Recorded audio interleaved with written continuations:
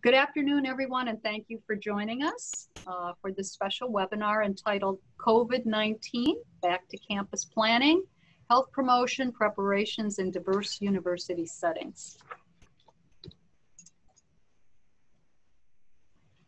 My name's Elaine Auld, and as Sophie's Chief Executive Officer, it's my pleasure to welcome you to the special presentation on an extremely important and timely topic.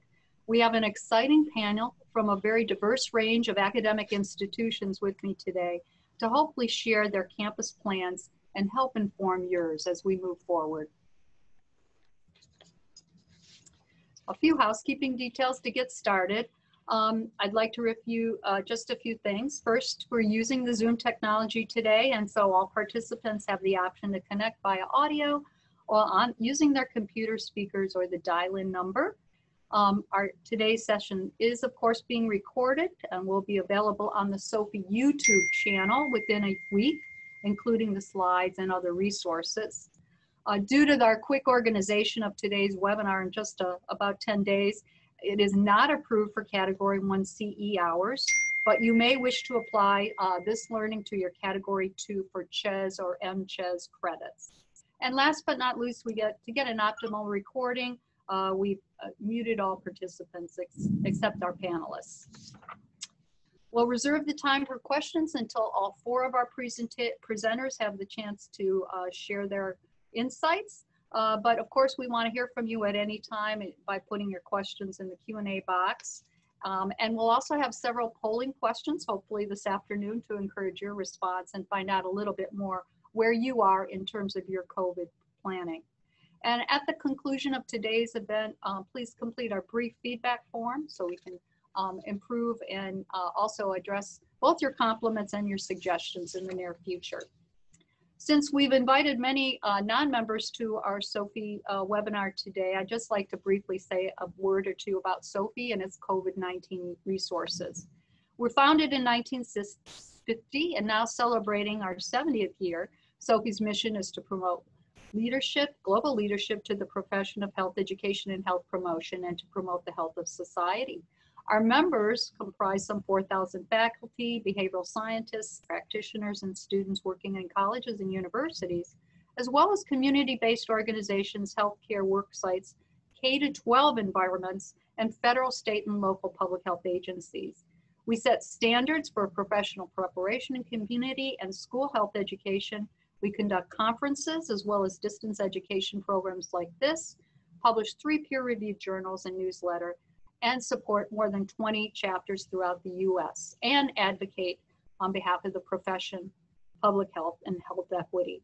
Our faculty university community of practice is one of 14 special interest groups within SOPHE and free to our members. So recognizing the pivot to distance education at the college and university level, one of the first COVID-19 resources we put out, and I'd like to bring to your attention, is this curated collection of articles from our journal, Pedagogy and Health Promotion, the Scholarship of Teaching and Learning. Whether you are a faculty member or an in-service instructor, you'll find valuable tips for online teaching and adjusting to distance education. And we've made this open to all non-SOPHE members. Some of our additional COVID resources we put together, our journal Health Promotion Practice blog series provides a variety of practitioner experiences during COVID-19, and you can link to this off our SOPHE website. Health Education and Behavior, our research journal, just published in the August 2020 issue 19 open access articles that are available to you on various range of experiences in COVID and how it's affected vulnerable populations. We've had a series of recorded webinars over the last several months, and just listing them here on the impact on African American and vulnerable populations, Hispanics and Latinos, how COVID-19 has affected children and families, and a couple coming up that are just one tomorrow on maternal child health and one next month on LGBTQ populations. So you can access the recorded webinars through SOPHE's core, and those coming up you can register for off the SOPHE calendar. We're also very proud to be co-sponsoring with the American College Health Association the first ever virtual summit, COVID-19 Planning for Now and Building for the Future, which will be held on July 28th and 29th. So just next week from 12:30 to 4:30 every day. We invite you to join ACHA and the industry experts and your college health colleagues to delve into many more aspects of the COVID-19 planning on campuses and have some very valuable takeaways from that. National SOCI members are eligible for a registration discount. So now on to the context for today's event. We all know that COVID-19 pandemic has reshaped not only the way we go about our individual lives, but also the institutions of K through 12 and higher education. Over the last several months, college and universities across the country have had to quickly pivot to remote learning and are now faced with the challenges of how to move forward. This slide, just released last week from the Institute for Health Metrics and Evaluation, shows the current number of daily infections and the predicted fall scenario. The fall scenario is in gray on your screen, and it shows also the very large expected increase if mandates are eased, as some parts of the country are now discussing. That is the line in red. And if the lower number of projected cases in green, here the line in green shows if universal masks are required. So obviously, like the rest of the economy, colleges and universities must balance the need to protect health and safety of their students and faculty, while also meeting the required mission of supporting students' learning. And you can see a lot of the variables that are in play just with this one slide. So our goal today is to bring you important information about what health promotion experts from both small and large and other diverse campus populations across the country are doing, and hoping that this information can help you shape and address what might be implemented on your campus. And with that, we'll go to the first polling question. Diana, can you bring that up for us?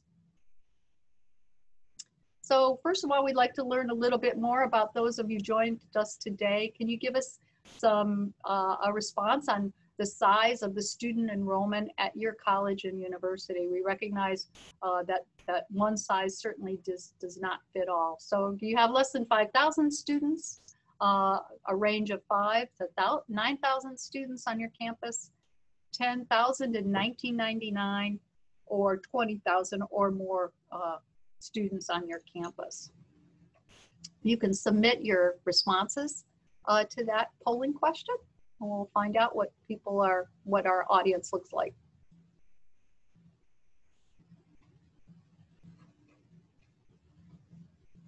Are you able to bring that up, Diana?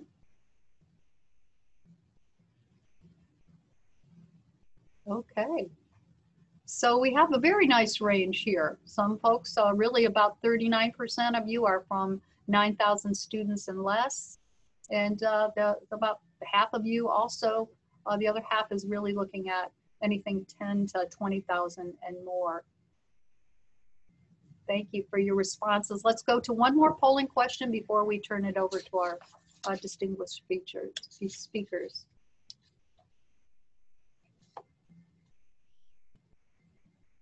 So our second polling question is, what plans has your college or university announced for the fall 2020 semester?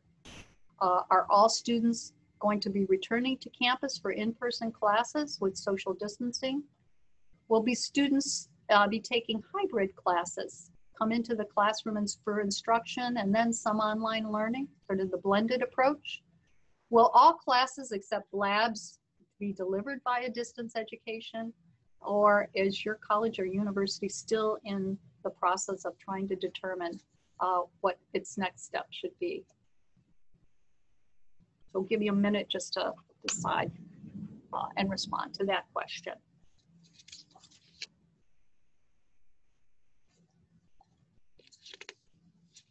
Okay, Diana, if you can pull up those responses. So the vast majority here are clearly, 76% are going to the hybrid approach of having some classroom instruction and some online learning.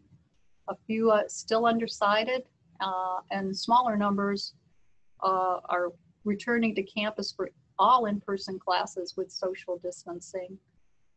or all classes except the labs delivered via distance education. So very, very helpful. Thank you for responding and sharing what's happening on your campus. And we'll close that and I think jump to our third polling question. Go to our next set of respondents and get right into it. It's my pleasure to introduce to you our first two expert panelists as we work from the west part of the country to the east. Our first speaker, Andrea Baker, hails from Concordia University in Seward, Nebraska. Andrea has been the Director of Student Wellness for the past 7 years there, and prior to her position at Concordia, she worked at Bryan Health on the Medical Renal Unit. She received her Bachelor's of Science in Nursing from Bryan College of Health Sciences in 2009 and her Master's of Science in Nursing in 2013. She serves on numerous boards and task forces at the local, regional, and national level and has served as president of the Central College Health Association and is now helping to plan the American College Health Association annual conferences, including the one just mentioned. Moving from west to east, Andrea will be followed by Dr. Saranda Robinson, who is an epidemiologist, professor, and the chair of the Department of Public Health Education at North Carolina Central University in Durham, North Carolina. Dr. Robinson teaches courses on epidemiology, biostatistics, and group leadership. She advises the senior departmental majors in the design and contact and evaluation of field placement projects and conducts the evaluation of community-based interventions. She serves as a coordinator for NCCU's Eagle, Pride, Blood, Marrow, Organ, Sickle Cell, and Cord Blood Drive, and as the advisor of her Eta Sigma Gamma chapter, the Gamma Phi chapter. She received her bachelor's and master's degree in mathematics from Clark, Atlanta University, and a doctorate in epidemiology from the School of Public Health at the University of North Carolina, Chapel Hill. Welcome, Ms. Baker and Dr. Robinson, to our SOPI Campus Planning webinar. Take it away, Andrea. All right. So thank you so much for having me be part of this webinar. This has definitely been an interesting time and a learning experience for all of us. So I hope whatever information shared today is helpful with all of you. I'm from Concordia University. We're in Seward, Nebraska. I've been here about 7 years, kind of like Elaine said, and it has definitely been a year of some interesting changes.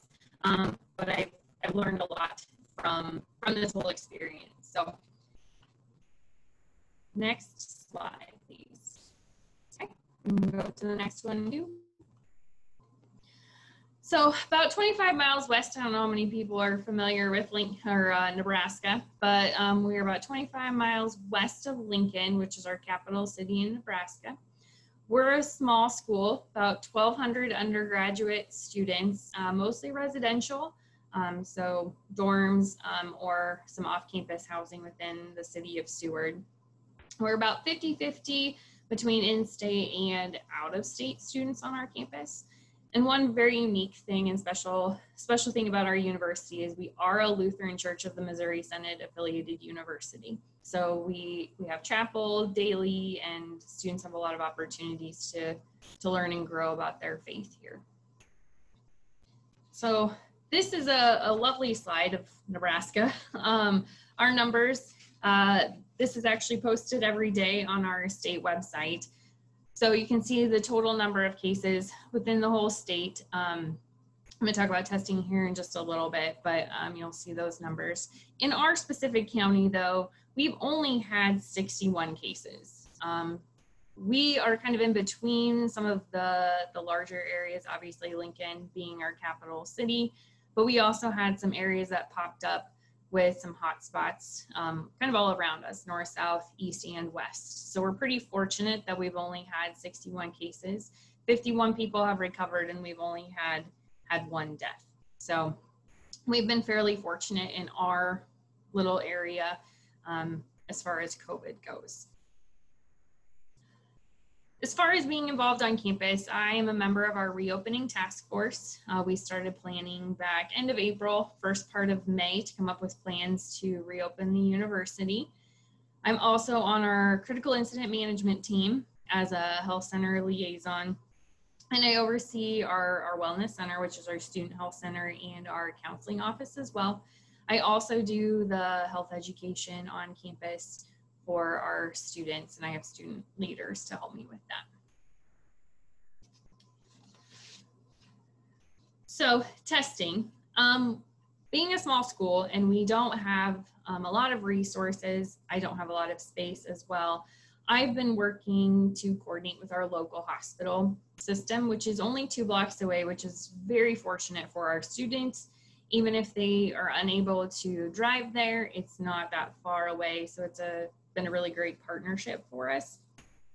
I've also had a really good working relationship with our local health department, and they've been part of the planning process when it comes to testing. So students will be able to go to our local hospital if they're symptomatic, if they're a close contact. We also have something that's called Test Nebraska, which is a free service and testing availability for anybody that lives within the state. It was done through the National Guard up until about a month ago. And then they picked local hospitals to kind of take over and do those testing locations. So we have a lot of options here, which has really been important to us. It is, like I said, a coordinated effort between the hospital system and our local health department. We also have the option with having a strike team, is what we're calling it. And if we would have an outbreak on campus, we could mobilize the strike team. The strike team could come to campus and test students if needed. Again, that'd be a coordinated effort between all of us. Right now, currently testing is, with Test Nebraska, is only taking 48, 72 hours. Our other public lab is about 5 to 7 days. So we're pretty fortunate on turnaround times at this moment, but also aware that things may change depending on the number of tests. That's our testing plan for right now. Could change. So contact tracing, can't do one without the other. So if you're having testing done or sending students for testing, you have to be able to contact trace as well. So because we are from a smaller region, I will be doing the on-campus contact tracing, and we have developed a contact tracing team. So this is mostly comprised of our athletic trainers and through our student life office. They will complete the Johns Hopkins training course for contact tracing, and they will assist me with contact tracing if it becomes overwhelming for me. But we will be only contact tracing for our students. If through this process it's determined that they were, the students were in the community, they were working, or there's additional people to be notified, our local health department will do that. Because I'm limited on what I can do, it's really important to me and to the health department that they're able to communicate with those individuals and they can do additional screenings and give guidance as needed. When I find out we have a positive test result, we already had a communicable disease plan in place, and so I followed along with what we've done in the past. And as far as communication goes, I report to my direct supervisor that we had a positive case on campus. And that is really all the information that I share with them. Tell them when they were on campus last and what buildings they were in. Pretty basic. I don't share any personal information with anyone else on campus. Once we have students on campus, though, there will have to be, communication with our student life office, because that's where our housing and student development is. So we'll need to make sure we're communicating with them. But we will not be sharing names with other individuals on campus of those that are positive. For us, we decided to use the Campus Clear app for symptom reporting, and this is for all students, faculty, and staff. One of the reasons we liked it is it's free, but it also has a really comprehensive dashboard that we can use, and it's much easier for me to track those that are reporting symptoms, and then I can notify them or get into communication with them and make sure they're getting the help that they need. If they don't have a smartphone, there is the ability to have a push notification go to their emails so they can still respond to those. Right now, we're just planning to have symptoms be tracked Monday through Friday, but that could expand if needed to Saturday and Sunday. But it's an option that we're looking into. So that's one way we're going to have an ability to kind of track symptoms and get in connection with students if they are reporting that they're having any COVID-19 symptoms. With quarantine and isolation, right now, the plan is that if a student, has come to me and we identify that they need to have some testing done, we will go ahead and refer them on for testing, but we ask that they self-isolate for test results. We do have space on campus if students need to stay here to self-isolate, or they can, go to their off-campus residence or to their home. Criteria to return to campus, they have to be fever-free for 3 days. We're doing and using the CDC guidance, improvement in their respiratory symptoms if they have any, and that it's been 10 days since their symptoms began. I'm going to be serving more as that case management, just checking and making sure that they have everything they need. If they are having symptoms, connecting them to an off-campus provider. We are a small health center. Currently, it's myself, and so I'm kind of limited on what I can do as far as caring for students, but we do have great off-campus resources as well. When they come back to campus, we'll talk about that in just a minute, but that's where the connection between having a primary care provider and knowing the local health department is going to be important for our students. Next slide. So we want to know, we want to have documentation from their primary care provider or from the local health department in order to come back to campus.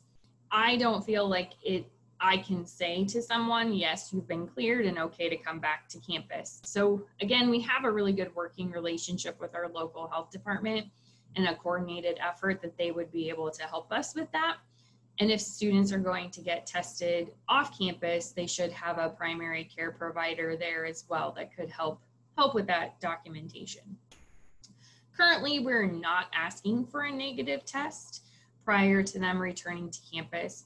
That's not been something our local health department has been doing, but I do know that that could change, as anything with COVID can. So right now, we're not asking for an isolated or a negative test. So some of the other protective measures we're going to be doing is we're going to ask students to wear face coverings at all times, maintaining that 6 feet of physical distancing at all times, understanding that there are times when they're not going to be able to do that, but that's where the masks are really important. And so just emphasizing that to the students. And then frequent hand hygiene, cough etiquette, all of those kind of prevention practices. If students aren't wearing are wearing masks, and physical distancing, we may not have to quarantine all those students. It's going to be situational though, and through contact tracing, after identifying, who they've been in contact with, and figuring out where masks being worn, it could be and make it that determination if every individual that they had contact with would be in quarantine. So really promoting wearing face coverings at all times. That will really help minimize the need for quarantine space. I'm using the close contact definition of 6 feet for 15 minutes or more is currently what we're using. We, again, have isolation and quarantine spaces, but if students would like to, they can return home, they can go off campus.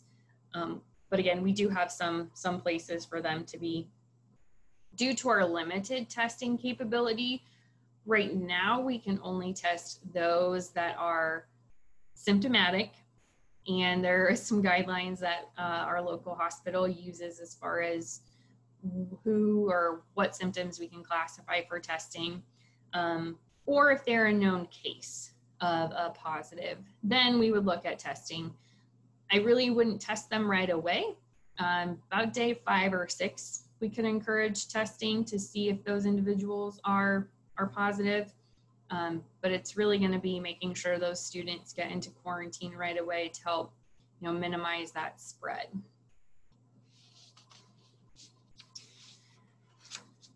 So as students are in quarantine and isolation, as I said before, I'm kind of serving more in that care case management approach.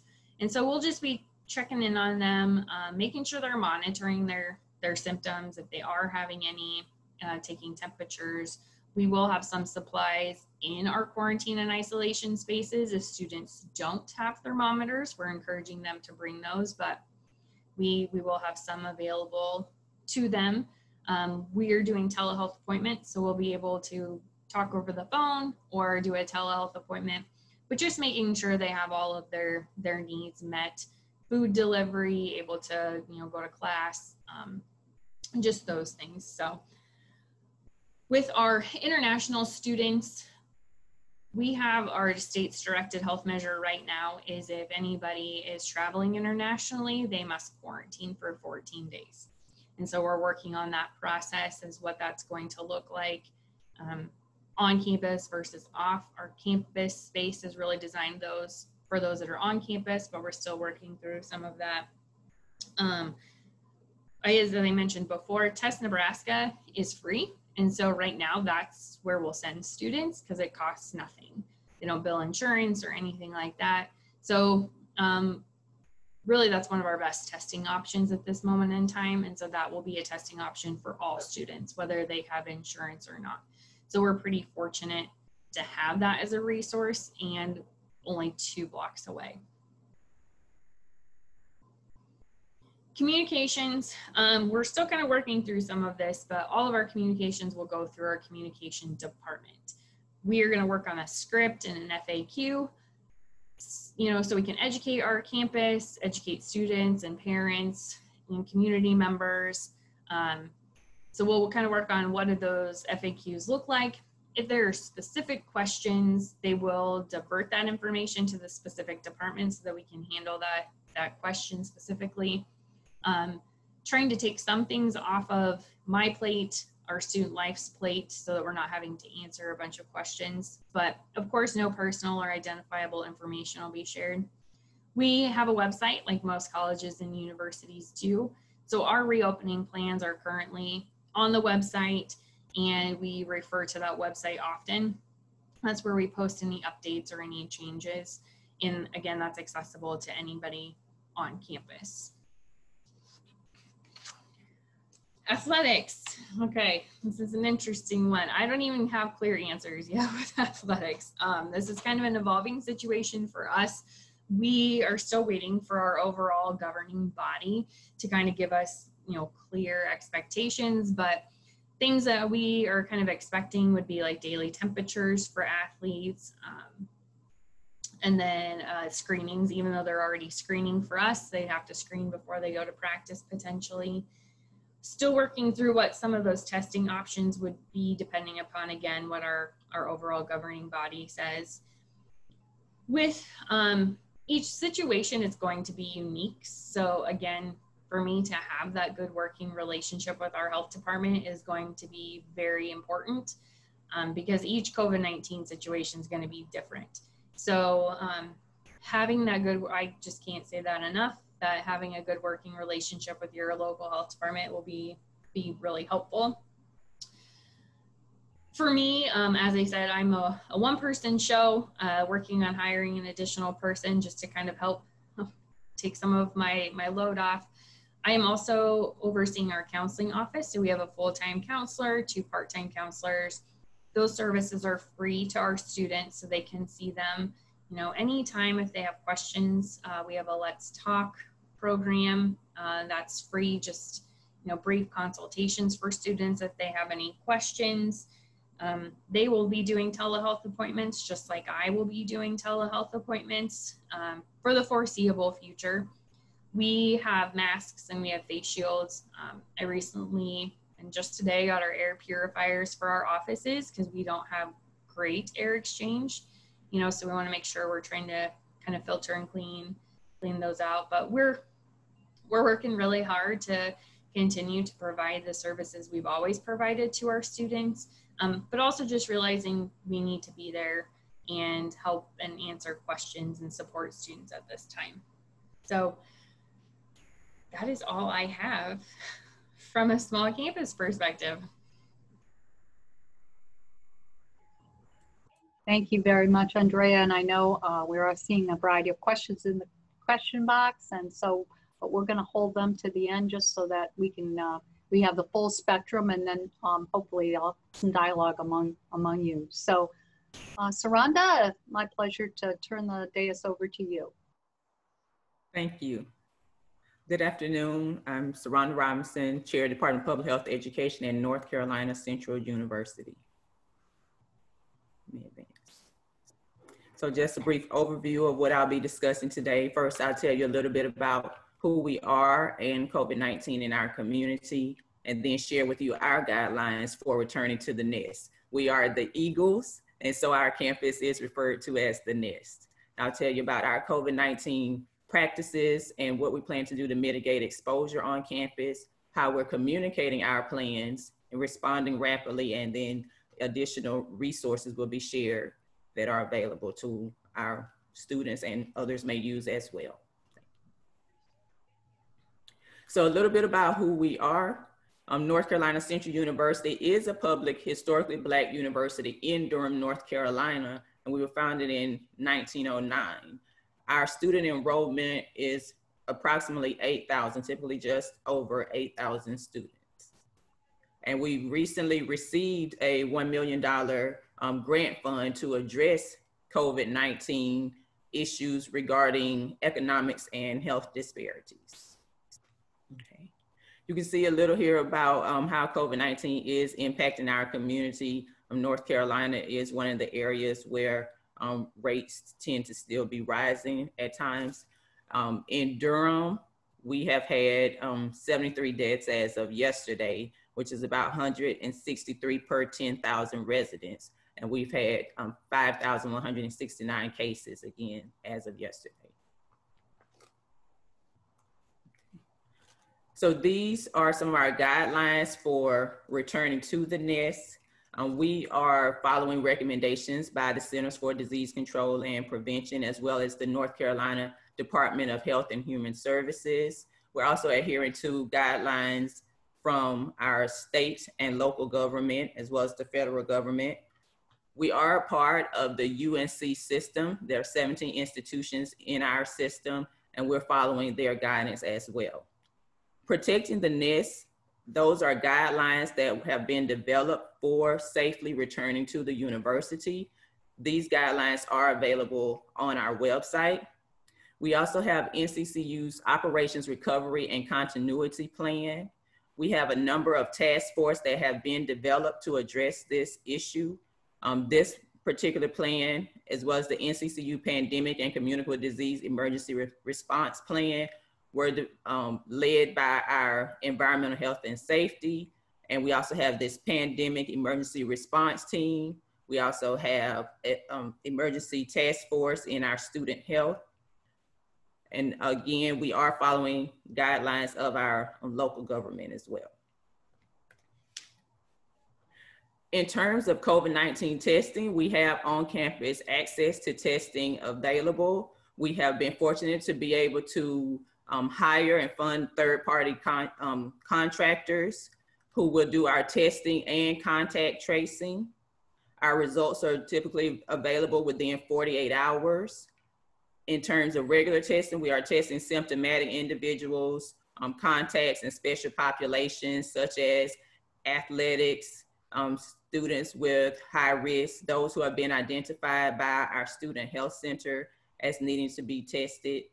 And we will test those in the residence hall on a kind of rotating basis between halls. We won't test all students every day, but students from residence hall will be tested on a regular basis.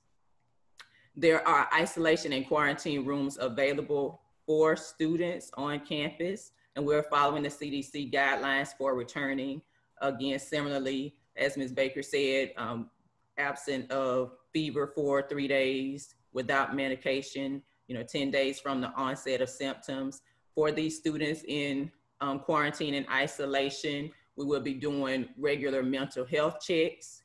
They too have access to virtual telehealth sessions with our counselors as well as with our student health.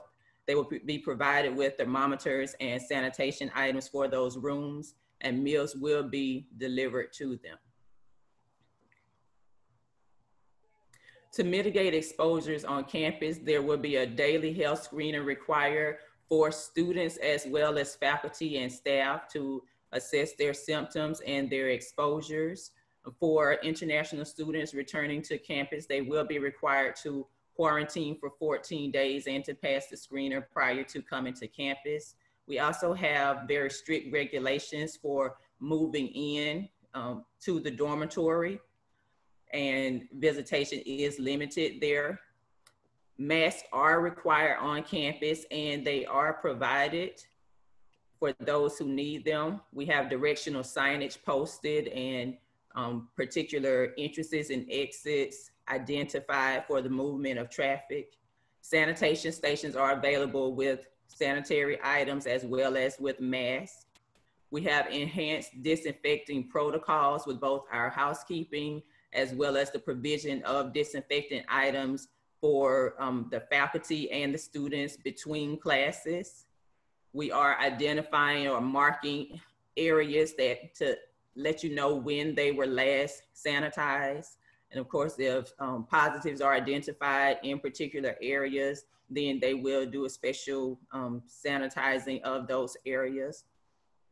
We have restricted elevator use to enhance safety. And our courses will be offered in a hybrid format. So there will be some face-to-face courses with limited use of the classroom. So we're not using any more than 40% capacity of our classrooms to allow for appropriate social distancing. We have some courses that will be offered in a hybrid format. And then about 55% of our courses will be offered in an online format. Our instructors have been undergoing certifications and workshops to ensure that everyone is prepared to be able to teach online. We also have backup protocols for face-to-face courses in case there is a need for them to become offered in a remote manner. Our Office of Student Accessibilities will assess the need for students who may need special accommodations. And so our instructors are prepared to provide services or instruction to those students as needed. And similarly for students who are in quarantine or isolation. Again, with our classrooms, we are utilizing limited capacity to allow for appropriate distancing. We have designated seating and attendance will be taken to aid with the contact tracing process. So we will know who students were around in the classroom. In our office buildings, we are asking visitors to schedule visits to the offices. We will have staggered work schedules to limit the overlap between staff or to reduce crowding in offices. And we have designated building entrances. With our cafeteria, we have reduced capacity for dining and box meals are available. And all meals will be served by the staff in the cafeteria versus students being able to self-serve in some areas as they have been before. And then of course, we have, again, removed some of the seating to make provisions for appropriate spacing. Again, in our dormitories, we have restricted visitations and no gatherings except for those in what we consider a family unit within the dormitory. We have limited sharing of, common areas and bathrooms. and social distancing and PPEs are required. And the visitation, I said, is restricted. And so parents who may want to come and visit, they have special protocols that they have to follow. With campus activities, virtual activities are recommended. Our Student Government Association and our Student Activity Board, they are working hard for students to still be able to be engaged, but in a safe manner. And if there are gatherings, the attendance is controlled, and they must follow symptom monitoring, PPE, and distancing requirements for those activities. In terms of how this information is communicated, we have been holding a number of virtual town hall meetings for all stakeholders, faculty, staff, students, and parents to inform them of our procedures and guidelines and who they can contact if they have questions. We've held SOAR parent meetings. So SOAR, that's our program for students who are coming onto campus, or our Eagles who are joining our university. We have a number of videos available. We have been utilizing social media, particularly to reach out to our students. Our student health is available for questions. We have been receiving emails from our chancellor on a regular basis with regular updates. We have an NCCU coronavirus website where all the information is available, the various guidelines that we're following, updates and announcements are available there as well. We also receive campus service announcements through our human resources. We've been working with our faculty and staff senates to communicate with those groups. And our public health education students are engaged in activities to promote mask wearing and proper health behaviors with the students. In terms of rapid response, our pandemic emergency response plan, it is a living document. It is ever evolving as necessary.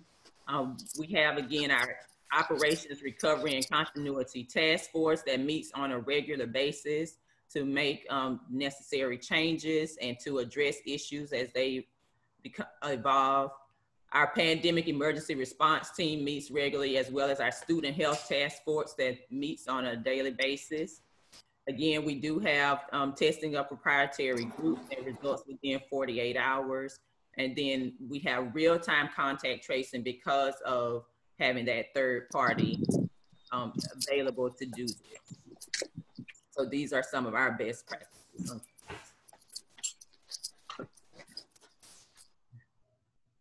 Thank you very much, Dr. Robinson.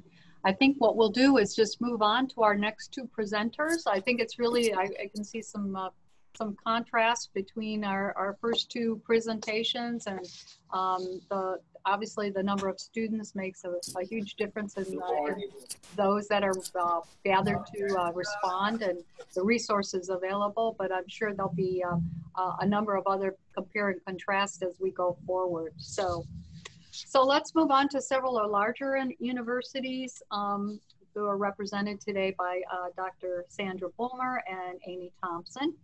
First with Dr. Bulmer. She is a professor of public health and is dean of the School of Health and Human Services at Southern Connecticut State University in New Haven, Connecticut. Prior to this position, she was a faculty member in Southern's Department of Public Health, starting in 1999. And as a full professor in 2009. She is a specialist in college student health issues and women's exercise and health, and has been active in campus leadership activities, including a 6-year term on the Faculty Senate, chairing the Honors Thesis Committee, and chairing the searches for the Vice President of Student Affairs and the Director of Intercollegiate Athletics. In addition, Dr. Bulmer served as SOPI's president. So we're very pleased to have her with us today. Following Dr. Bulmer will be Dr. Amy Thompson, who's the Vice Provost of Academic Affairs and Professor of Public Health at the University of Toledo in Toledo, Ohio. Dr. Thompson is the former national president of Eta Sigma Gamma. So we've had several key people in Anti Sigma Gamma with us today. And she's completed 2 terms as the National Advocacy Trustee for SOFI. She's published over 75 peer-reviewed journal articles and secured nearly $1.4 million in grant funding. Her work has been presented and published both nationally and internationally. And Dr.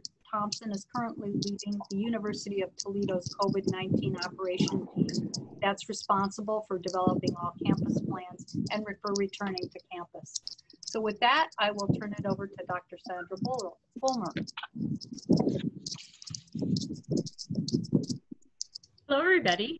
It's so nice to be here with you and with all of these esteemed presenters. I've already learned quite a bit just listening to our first 2 presenters, and I certainly hope I can offer something that's of value to you today.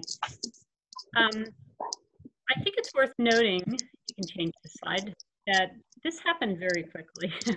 On March 6th, we were doing a groundbreaking ceremony for a new building that we're building on campus, and it was a big festive day. And you know, we were already had some experience with COVID-19, but it happened so quickly. Within 4 days of this ceremony, we were closing our campus prior to the spring break starting.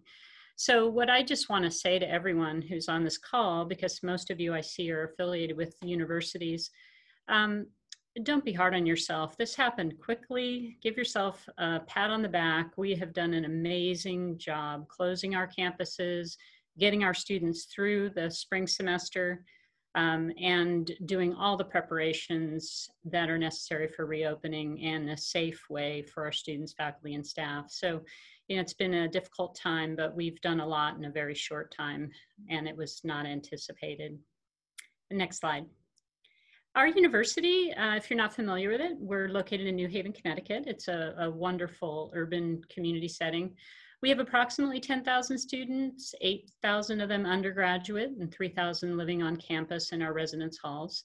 We're a very diverse campus, more diverse all the time. The last 2 years, our freshman class has been majority minority students, and it's just a vibrant campus environment. And we primarily educate students from Connecticut. Our students are from our neighborhoods in Connecticut, where we do so much of the work in health and human services, and they return to those settings as employees in doing health careers. So we take very seriously our mission of caring for them as they get educated, because they are going to be our workforce here. New Haven is a vibrant community, about 130,000 residents. It's one of 3 largest cities in the state. And it is a very diverse community.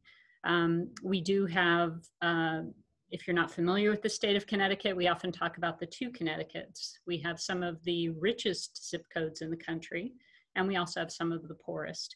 And New Haven has many challenges related to poverty.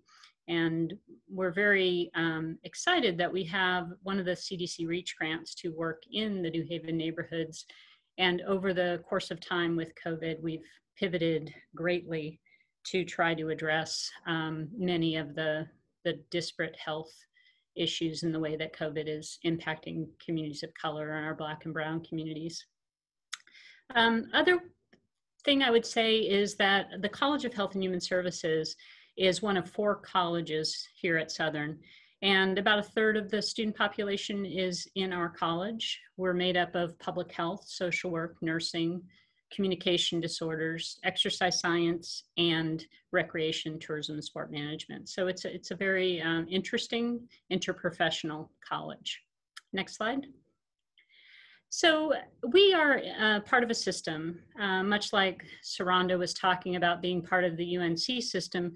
We're part of the Connecticut State Colleges and Universities, and that presents some wonderful things. Being part of a bigger system, we have access to a lot of wisdom. A lot of brilliant people are in such a large entity, but we also have the challenges of being part of a system. Sometimes we're waiting for others to make decisions before we can act. Sometimes we don't get to act in the way we want to, because there's many interests that have to be represented in the decision making. So that really is, it's in the center of this list of entities, but it really is, that's our master. Most of our planning is happening at that level. We, of course, are looking to federal guidelines, which we haven't gotten much from. We have been, of course, looking at the CDC as a real important guide for us. And I don't want to be repetitive. So much of what Andrea and Saranda talked about are the same things that we're doing in terms of guidance. We really do all use the same resources to guide us with our planning. And at the state of Connecticut, our governor is obviously, dictating a lot of what we do with the pace of our reopening plan. We have a higher education commission here that is a fabric that looks across Yukon, the state system, which consists of 12 community colleges, 4 state universities, of which Southern is one, and the privates. They're sort of all governed, and that's the one place, the Higher Education Commission, where we all come together, and we've been doing a lot together. And then Southern specifically. It's important to know that Southern is a unionized campus. I think all but 38 of us are in a union.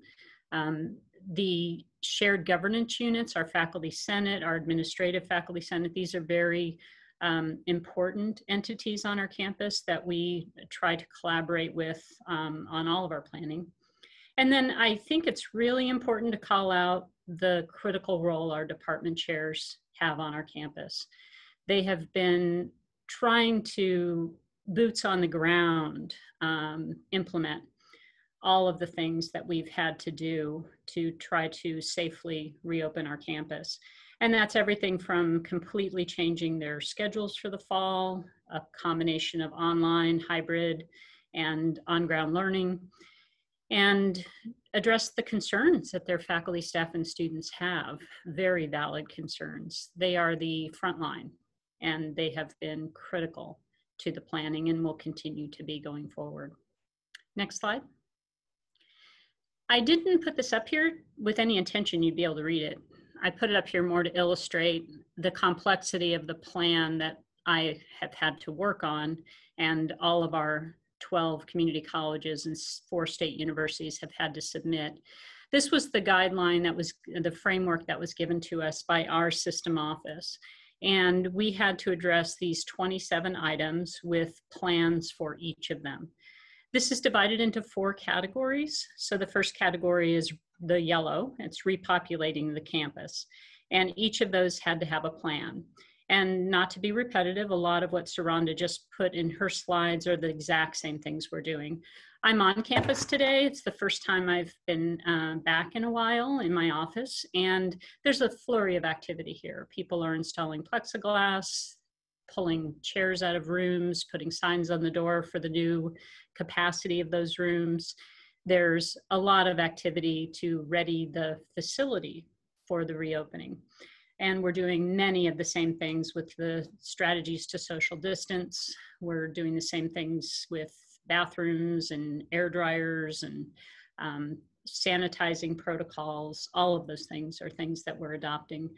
And we've looked to important places to guide us. The American College of Health Association, for example, has a wonderful knowledge center that you might want to look at if you're looking for some guidance. The green is monitoring health. We had to really develop protocols for each thing that needs to be done to safely monitor the campus. I'll talk about some of those in just a moment. The blue is our case containment protocols. And finally, the red is our plan to shut down. We had to have a really specific protocol for shutting down. And I will be honest with you, we have not yet really been able to get good guidance about what should dictate a shutdown. That's been all over the place. So we don't really have a firm plan for that yet. Go ahead and change to the next slide. So these are some of the things that Sophie had asked me to address and that Andrea and Saranda addressed in their talk. What we're doing at Southern is, I say for now, because as of 4 p.m. on July 22nd, this information is accurate, but it might not be at 5:30 when we stop and complete our webinar today. It's been changing that quickly. And Amy and I were chatting a few minutes before the webinar started about neither of us think we've ever worked harder. I think that this summer has challenged me in ways professionally that are notable. But so much of the work we're all doing now is invisible because we redo plans multiple times before they get implemented, if they even do get implemented. And I think it's important as leaders that we all recognize this is happening at every level. Everybody is working extremely hard, whether or not it's visible. And that can be stressful on organizations. So what are we doing at Southern? Our testing right now, as of 4 p.m. today, the plan is that we are testing our residential students only. And we are requiring them to present evidence of a negative test when they move in. That has to be within the last 14 days. When the protocols first came out for what we needed to do in higher ed in the state of Connecticut, they divided us into two categories. Initially, there were colleges that had residential students and those that didn't. Those that did not were treated as businesses, and those that did were told that we had to have a testing protocol for everyone as they entered the campus. I think a few weeks into that planning, it became clear that was untenable. And that's why we've seen a shift in fewer requirements. I saw in the chat as we were talking in the first two speakers that people were, questioning that as a strategy and how effective it would be. Very valid comment. We aren't pretending that that's a perfect strategy. I think that in our case and in many, it's a cost issue, quite frankly, and an access to testing and an ability to get results in a timely manner that makes it impossible perhaps to do more than what is required of us. For contact tracing, and for testing, we also are probably leaning more to the symptom monitoring for people being allowed to return, because we've seen so much challenge. Our medical director, people are testing positive for 5-6 weeks without symptoms, and we're not sure that we're going to be able to use a test as a criteria for reentry. So a lot of things still being figured out. Contact tracing. We had a phone call with all of the universities in the state of Connecticut, and there are many. We're a higher ed industry here. And the Department of Public Health for the state of Connecticut provided us with some guidance just the other day. They are unable to do our contact tracing. It's going to be on us. But they are sharing their software, their tracking systems, and we're going to use a lot of the same systems that they're using. Connecticut's an interesting state. I'm from California, where we do things regionally. Connecticut is a little more, there's 169 unique municipalities in this little state, and a lot of the towns have their own local health departments, and we tend to go it alone. So each of our students are going to be owned by their town in terms of contact tracing, but we will be a second layer, if you will, where the university will contact trace our own community, and we will be putting together a process by which we will do that. The plan right now, 4 p.m. July 22nd, is that we're going to try to assemble a team of students from public health and social work who will be under the guidance of faculty, preceptors, and they will be our contact tracing team. We have a couple of concerns with putting a plan together, and our primary concern is always about student safety and about really providing, taking care of our compact with our students. And if our social work students and public health students commit to this as their internship, we want to make sure that we can follow through and give them the internship that they need for their academic program. So the way we're planning to assemble our contact tracing program is that this team, this interprofessional team, will do more than just contact tracing. Because if the university closes, there is no more contact tracing. They're going to do health promotion work to try to promote all the prevention strategies that we're going to need to promote on campus. And they're also going to do some mental health work. These are master's social work students who can go in and work with, we're worried about the students if they're quarantined, their mental health, and they're going to be providing mental health first aid as well. Isolation, we are in a situation where we are experiencing a pretty big hit to our enrollment as a result of this. And many students have not, who are accepted, have not deposited yet. Many are waiting to see if we're going to open for business and what that's going to look like. And the Northeast and New England specifically, if you're not familiar, our demography is such that all of our enrollments have been decreasing over the last decade. And this is going to be a real hit to many campuses. So the upside is we have plenty of room for isolation. We're planning to bring at most 2,000 students to campus instead of 3. And we will have plenty of capacity, it looks like, for residence halls that have been set aside for quarantine. And we are going to be providing all the services that were discussed by our previous speakers. We're going to be delivering meals and doing all of those things that need to be done for appropriate quarantine. For communication, we are doing a lot of the same things that Saranda referred to. We have a very dynamic president, President Joe, who communicates and does town halls and communicates with our students, faculty, and staff. But I would be lying if I didn't say this has been a challenge at my level of leadership. We have a lot of misinformation or no information, and yet we need to continue to lead and provide people with what they need to feel good about their situation. So communication is a challenge. We're doing all the same things every university is. We have a website that has a portal that provides information. And what I personally have found is one of the best ways for me when I'm doing my research to get ideas is just go to universities' websites. Everybody's got a portal for COVID planning. Some of the best stuff you'll ever find is just in those websites. People are doing great things, really great things.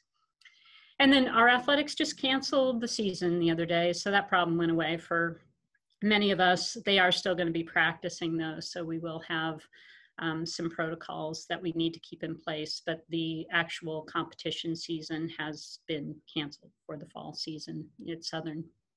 I have one more slide. I just wanted to briefly mention some leadership challenges because there's going to be a lot written about this time after we're on the other side.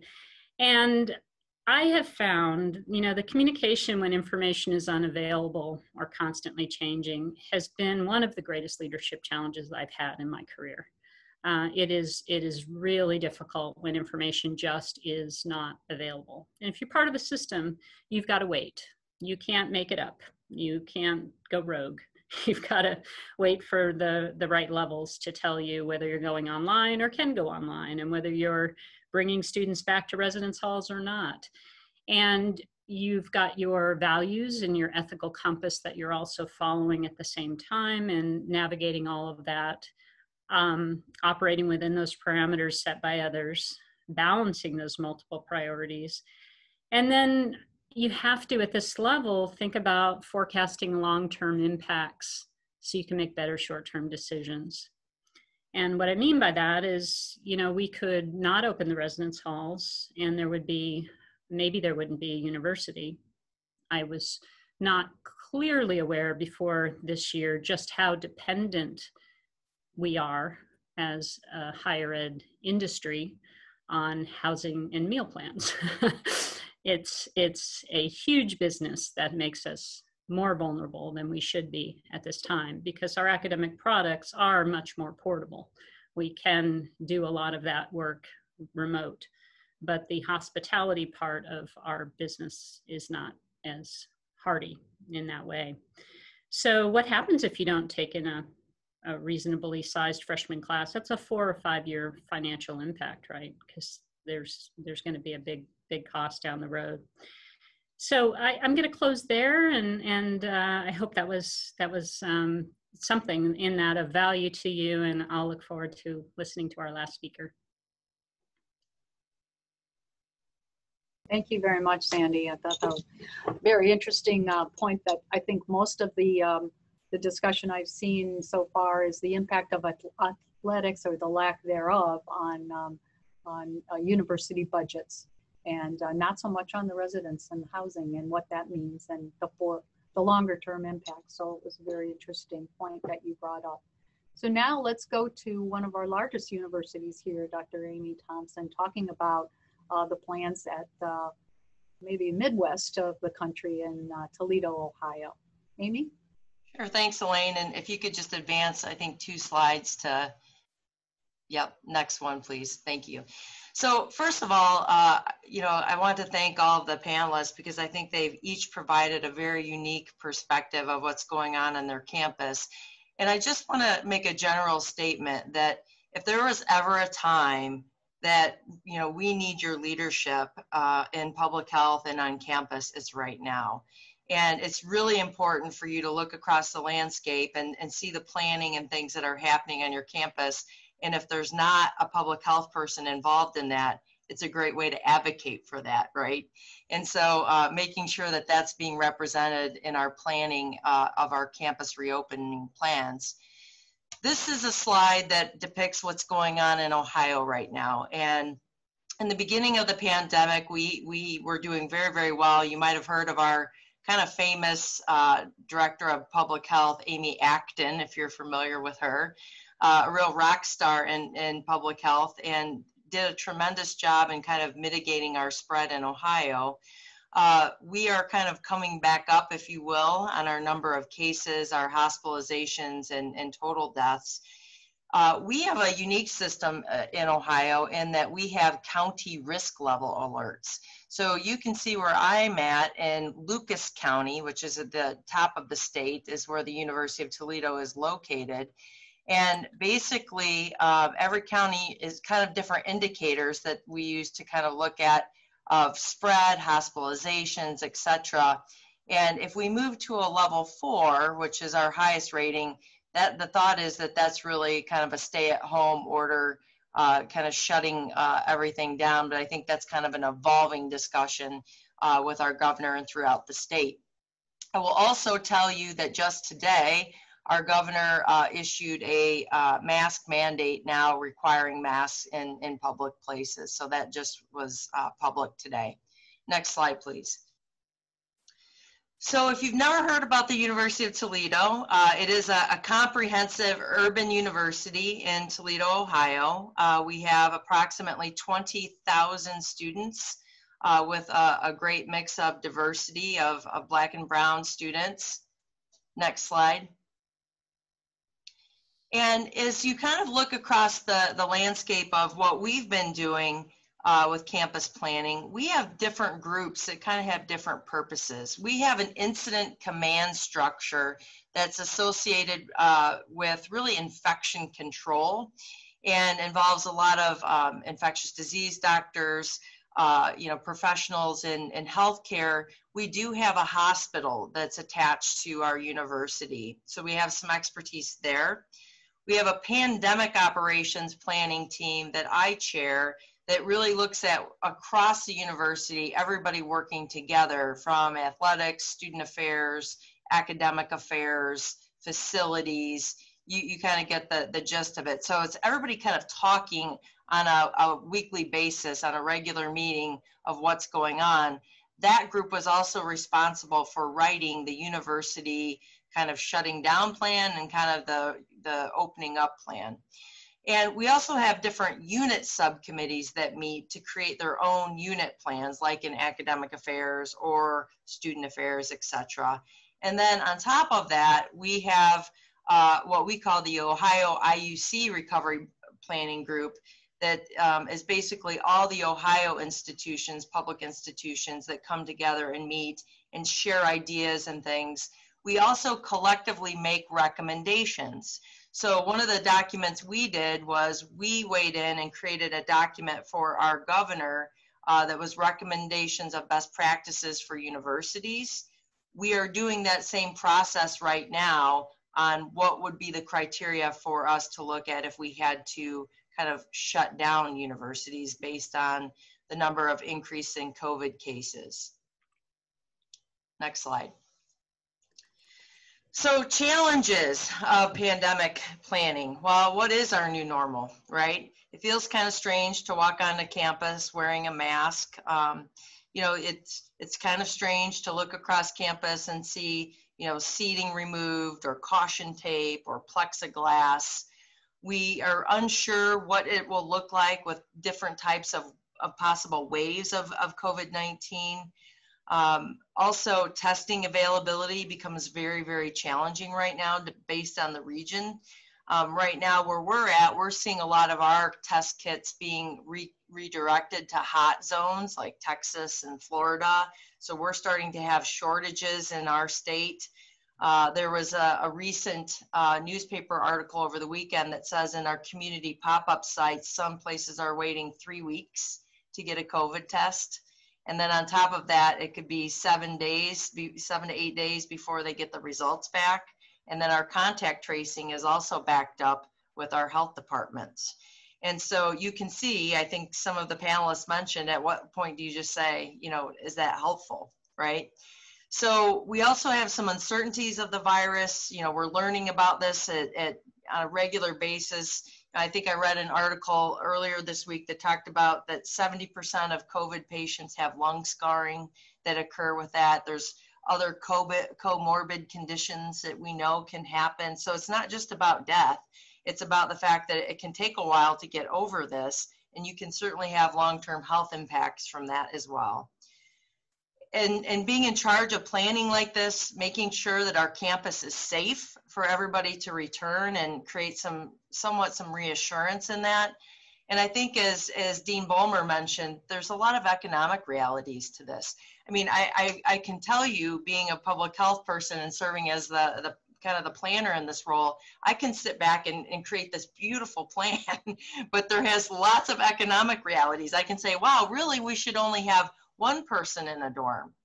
Well, probably, but what does that mean when you're taking it down from 4 people that would normally be in the dorm? What kind of economic losses, and how do you balance that and survive? And as Dean Bulmer was mentioning, with every choice you make, it affects things like parking, dining, you know, different types of costs that or revenue that's generated on a college campus. So in a lot of ways, our enrollments have been down at many Midwestern universities. And so we've already had some significant budget cuts. Many of us are facing furloughs. We've had to permanent furloughs, you know, let people go, layoffs. So this is kind of our reality, that we have to watch every decision we do in terms of what are those economic realities. Next slide. So our recovery plan, and I smile when I say this, because we thought we had come up with every single, you know, possible scenario. And just today I walked down the hallway and said, we really need another scenario.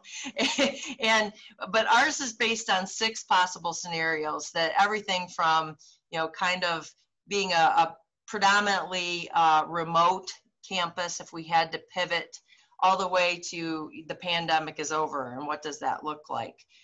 So we have 6 different scenarios, and it really, again, gets every unit saying, if you're in scenario 1, what does that look like? Or if you're in scenario 6, what does that look like? We did align our plan with any guidance we could from President Trump, the governor, the Ohio Department of Health, and the CDC.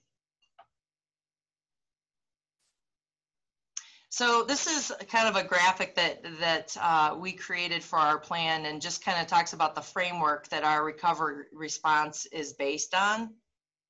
Next slide.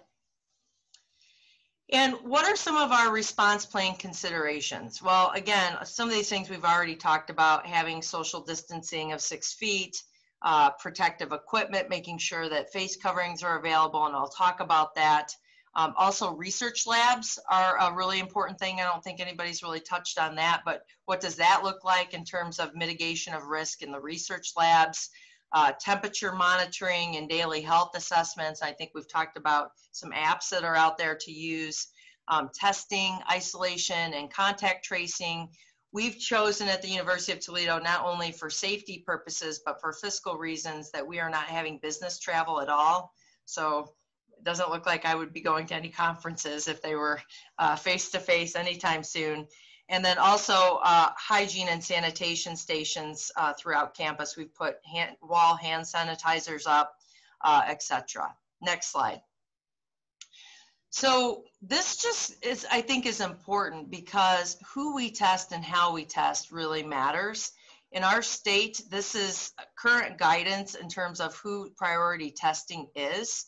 So as you can see right now, down at the very bottom is asymptomatic individuals, which we know spread about 50% of the virus. So this is one of the caveats with this is we will likely move very soon to symptomatic testing only, is my guess. Right now we are doing symptomatic plus if there was close contact. You know, part of this narrative of testing is also the window of when you may test positive. Our infection control folks have told us that, you know, if you think you go and get exposed and you go and test immediately, you're not going to test positive for probably at least 72 hours. So some of this is kind of, you know, trying to look at what that window period of time is. So asymptomatic people are really not on our plan. When we talk about our testing plan, that is evolving based on our testing availability. So right now we're planning to try to test our residential students, you know, but again, some of that is based on the availability. We may have to go to random testing. And, you know, also we want to make testing available for our faculty and our staff and our non-residential students. But again, what is the reality of that if they're asymptomatic? Next slide. So our scenario that we're following is kind of in between our scenario 3 and 4, and we're calling it mostly on campus. Roughly, we have about 60% of our classes that are straight up face-to-face. We have another 32% that are online, and 8% are a hybrid. We've had to kind of do this mix based on the classroom sizes and what could fit in there. Obviously, if you can only have 40 students in there, you know, you have to figure out, you've got a roster of 50, you have to figure out how to flex your classes. We did cap all of our classes at 50 students. So we do not have large classrooms, and everything that we read said that that's a great number to actually help mitigate the risk. When we look at returning to work, we think it's really important to try to be flexible with work assignments. So we do have accommodations that faculty can apply for in terms of teaching remote or online. We also have some capacity to work with staff in remote work agreements. One of the things you're all going to be faced with is our schools are going hybrid, the K-12. And so you've got a lot of people that are tied to the K-12 that, you know, they're going to have a hard time figuring out how to come to work. So you need to plan for that. Also, we talked about daily symptom assessments. We're saying all meetings and gatherings should be held online whenever possible. Really saying with office hours, do it virtually. Faculty Senate meetings, do it virtually. We have a current governor's order that restricts our gatherings to 10 people or less right now. So while that doesn't apply to classrooms, you know, we're getting all kinds of, well, can we have new student convocation? Well, can we have this white coat ceremony? And we've had to figure out how to do everything virtually because of that governor's order. And if that is removed, we will probably go with something like no gatherings larger than 50 because that's what we're using for our classroom sizes. Next slide.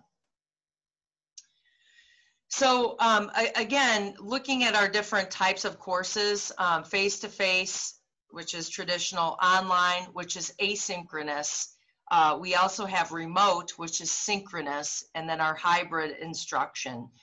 Because of the fact that at any given time, people might have to be quarantined or isolated, we're requiring all lectures to be recorded for students.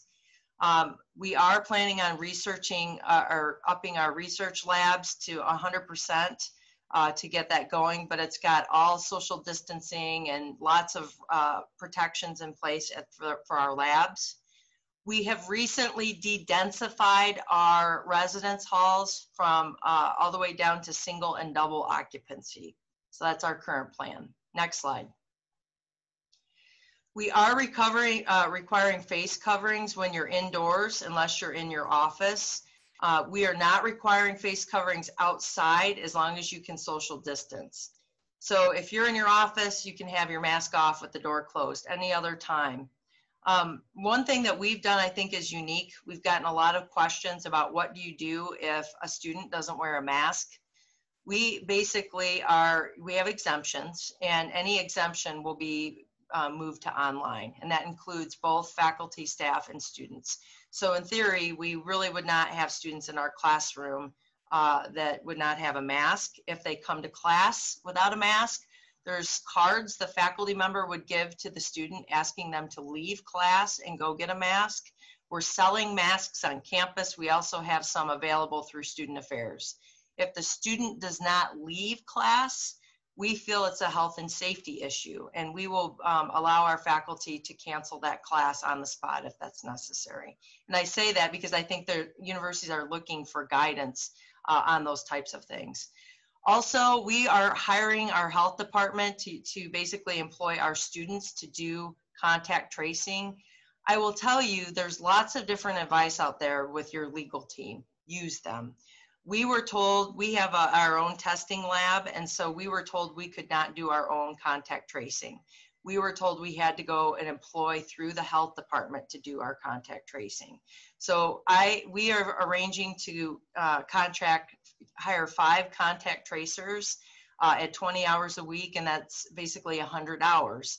What we're being told, and I'm saying this to the group to be thinking about, I have no idea if that's going to be enough, because we're being told that before, maybe someone would have to do 3 or 4 hours of contact tracing. Now they might have 100 or 150 contacts that they have to trace. Cornell came out with a study saying the average college student has 500 contacts in a day. So I'm cautious to think that that would be anywhere near what we'll need, so we may have to quickly flex that to a higher number. We have a number of beds ready for isolation and quarantine. And I want to put this into perspective. We have 3,000 students living on our campus once they come back. If we test all of them and you use a 5% conservative, I think it's a conservative, positive rate, off the bat, that's 150 students that we will have to isolate. And so, think about how that can kind of take up your initial space on campus. Next slide. Other just interesting COVID procedures. There's lots of mixed messages out there on what is a COVID exposure. And I think that in a lot of ways, the language is kind of vague. So for example, we were told by our health department that even if you're wearing your mask, that really it depends on proximity and length of time of exposure. So there's lots of caveats to that. So if I go in with a mask and I have, COVID positive, and I go into Elaine's office and I'm in there for 5 minutes, that might not be considered to be an exposure because we're both wearing masks. Maybe I'm 6 feet away. It's a short period of time. However, we were told by our health department that if you have a student, even though everybody's wearing a mask, even though that you are 6 feet social distancing, if you are in a class for 3 hours, that could still potentially be an exposure, and that we could potentially have to isolate our students and our faculty. So there's no easy, like this is, necessarily an exposure. And so we're very mindful of that could kind of sideline our faculty and take them out of classes. So that was the guidance that we received from our health department. So I encourage you, some of you, make sure that you have that understanding with your health department. The other thing is some universities have numbers of what you will cancel at. We know one peer institution where they said if you have 3 cases, you're closing down. So you need to know if they have that in mind, right? So I want to allow some time for some questions here, but the other things I want to mention, be mindful of HIPAA and FERPA, because those are things that we are struggling to navigate on campus with. It's not just who tests positive in your class, but to give the people who are also in that class's names to the health department. There's lots of things you have to kind of tweak through with that. We've created our own waiver that we've had to try to get developed for people to sign. We've also developed a restart manual that's like a playbook, and that's been really helpful with everything in one place. One other thing that's unique about, I think, us is we develop a COVID advocate program where every single college has a point person. And I just did a training this morning with them and made sure that they know everything that they possibly can about COVID and resources. So like a navigator. That's going to help, I think, kind of take care of a lot of the questions in the department or the various unit levels. So next slide. So I want to save time for questions. I think this is our new normal at the University of Toledo. We'll be wearing masks and doing everything we can to keep our campus community safe. Well, thank you all very much. All four speakers, excellent presentations. It is pretty mind-boggling to think that the range of issues that you have to consider, and you know, the depth, and I think as health educators at heart, we are really prepared, probably in the best preparation to not only be flexible, but think about the ecological, the broader issues that we know are influencing health, not just the exposure to the actual disease. I would like to ask one question, and I don't know, before we get into some of the others here, none of you has talked a lot at all about either fraternities or sororities on your campus, and I know they sometimes go under different kinds of regulations, and how that fits into your campus planning. We don't have fraternity or sorority houses that are formal in part of the campus. We do have fraternities and sororities that we will very likely use to engage in the health promotion activities. That'll be an important part for us.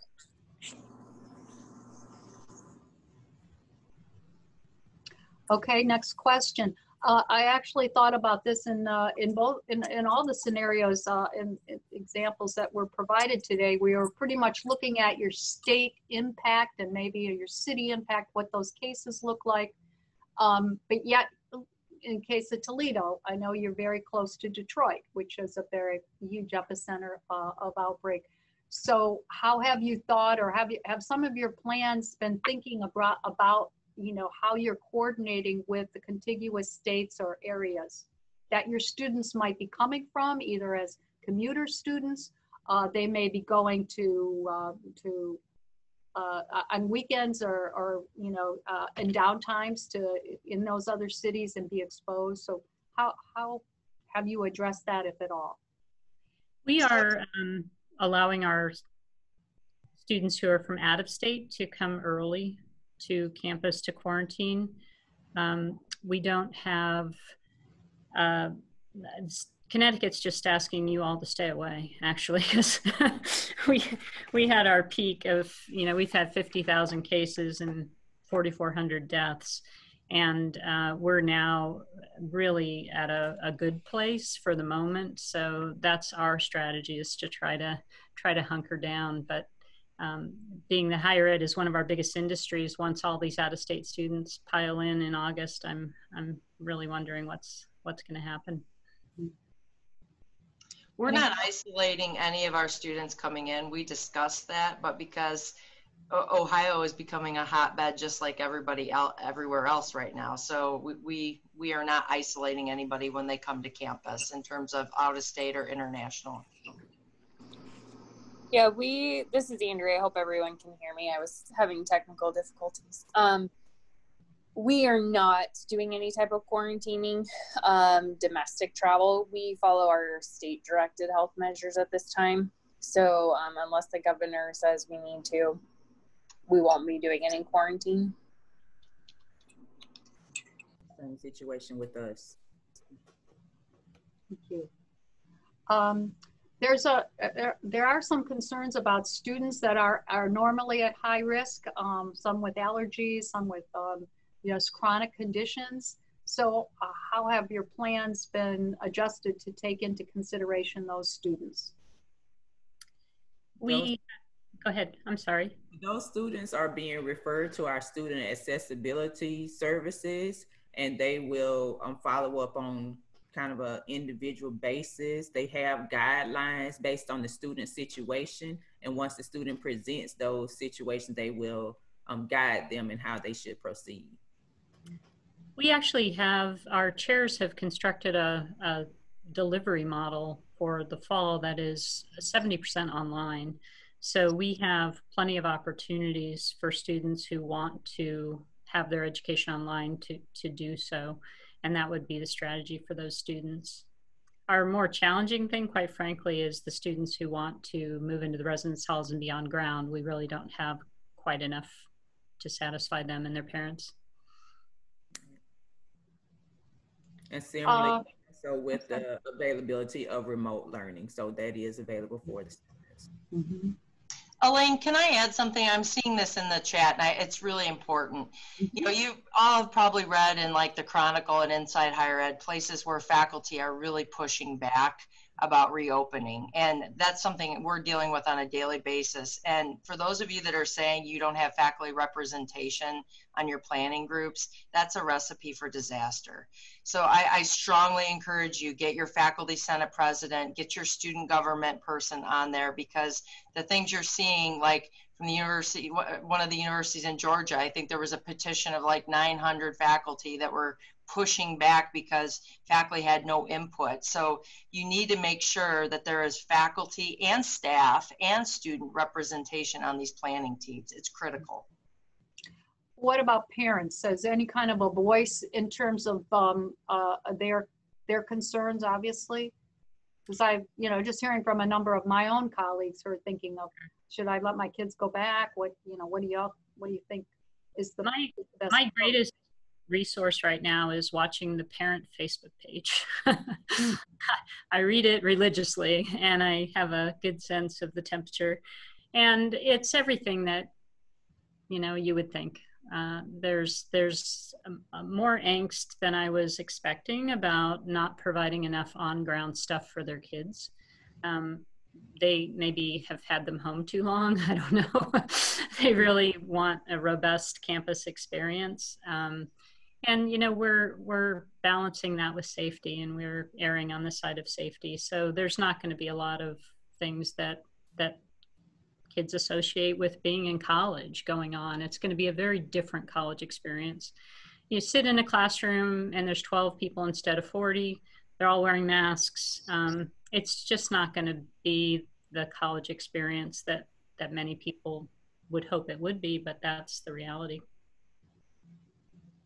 Yeah, we've been kind of like I shared, we share information on social media and on the website. And I mean, parents, students, they can contact any number of people on or at campus if they have specific questions. So we've gotten some, but not a lot. And it is going to be different this year, but it's not hopefully going to be forever. So trying to tell people that, be patient with this process. And if we can do all these things, hopefully we can get through this. So. Okay. Well, I have to close with one last question, because I know that each of you have you've just been so generous with your time today. If Sophie could advocate for what is it you would need in terms of further guidance for your campus planning, for your preparation, if we could advocate to whether it's CDC or other maybe philanthropic resources that could be available, what would it be? Well, I wish and this is nothing against the CDC, I just wish we had some clearer guidelines that would help us all. I mean, I think that's really hard at not only our state level, but coming out of the Centers for Disease Control and Prevention. I mean, they're not exactly you know, giving us a lot when we try to go to advocate with our administration on things. You know, we really have to kind of rely on, you know, our own state stuff, which, you know, might not always be a best practice either, right? I think it's just advocating for higher ed funding, and that's not just public. I interact weekly with the privates. They are very vulnerable right now. Many of them in New England were teetering on the edge as it was. And in order to really make the right decision, the ethical decision, a little bit of help backstopping and scaffolding some of the financial consequences could go a long way, I think. People are making decisions based on finances, and that's not something I think many are proud of. Saranda and Andrea, would you like to also add your thoughts? Of course, financial support is always good, but also with the messaging, when we're dealing with college students, just their perceived susceptibility and actually getting the message to them, you know, how real this is, the steps they need to take, and just further supporting that. That's some of the things that our public health education students are working on. But I think the messaging and messenger, all of that is very important to really deliver these messages to students and to the community at large. Yeah, I echo all of the things that they said. I mean, it is always helpful to get clear guidelines and financial support. I mean, this is having a huge financial impact on all colleges and university campuses. Thank you very much. I know we're just at the, we're out of time today. Unfortunately, you know, I'm sure we could continue this conversation and also be enlightened by many of the participants today who are coming up with very innovative solutions. We've heard some of the, you know, some of those shared vis-a-vis, you know, the way that we're using students in the process and building internships and innovative ways of working around the system and public, you know, contracting with health departments when it's necessary to actually use your students and do the tracing. So I just wanted to remind you all about the ACHA webinar next week. Some of you may like to get more involved with that and participate, not only the other considerations with regard to, you know, physical distancing. Perhaps next week we'll even have more guidance or changed guidance, who knows, that might impact that. And then also I think we've heard a little bit about today, the issues of mental health, not only for students, but also certainly the faculty and staff that are, whose livelihood depends on employment at the university and want to do the ethical and moral thing to not only give their students a good learning environment, but also protect their health and safety. Last but not least, I'll talk about the Advocacy Summit coming up in the fall, October 13th and 14th. This too will be virtual for the first time, the Sophie Health Education Advocacy Summit. You can get more information about that on the website. And thank you today so much for our 4 excellent speakers, Andrea Baker from Concordia, Saranda Robinson from North Carolina Central, Andrew Bulmer from Southern Connecticut State, and Amy Thompson, University of Toledo. I know your websites will be great resources for people after today in this afternoon session. Thank you to everyone who took the time to participate, and stay safe, stay healthy, and stay resilient. So thank you very much. Thank you, Elaine.